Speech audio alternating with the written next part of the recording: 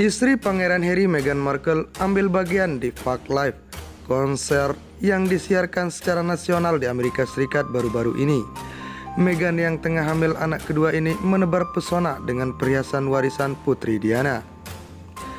Duchess of Sussex muncul untuk mempromosikan acara konser yang bertujuan menggalang dana demi kesejahteraan akses vaksinasi tersebut.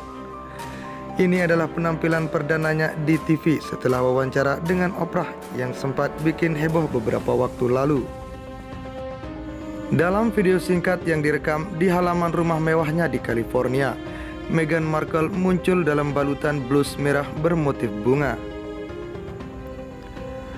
Daily Mail mengabarkan busana tersebut merupakan keluaran salah satu label favorit Meghan Markle, Carolina Herrera.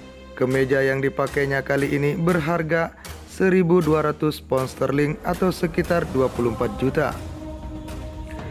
Perempuan 39 tahun itu lalu menyempurnakan gayanya dengan koleksi perhiasan milik mendiang ibu mertuanya Putri Diana.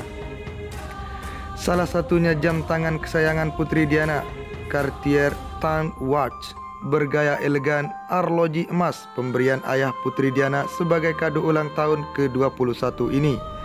Diketahui bernilai $23.000 Amerika Serikat atau 326 juta.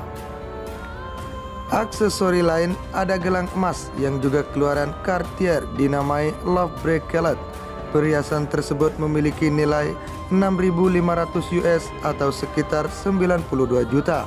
Pangeran Harry menghadiahi Meghan gelang itu sebelum mereka bertunangan. Tidak ketinggalan sebuah kalung yang merepresentasikan semangat Meghan Markle sebagai seorang aktivis feminis. Ia memakai kalung Woman Power Charm Necklace dari Awe Spirit, eksis sejak 2017. Brand tersebut didirikan oleh pejuang kanker bernama Jill Johnson bersama anaknya Meg. Kalung yang Meghan Markle pakai dijual seharga 100 pound sterling atau hampir 2 juta. Menurut situsnya, 20% dari hasil penjualan disumbangkan pada organisasi amal yang fokus pada pemberdayaan wanita.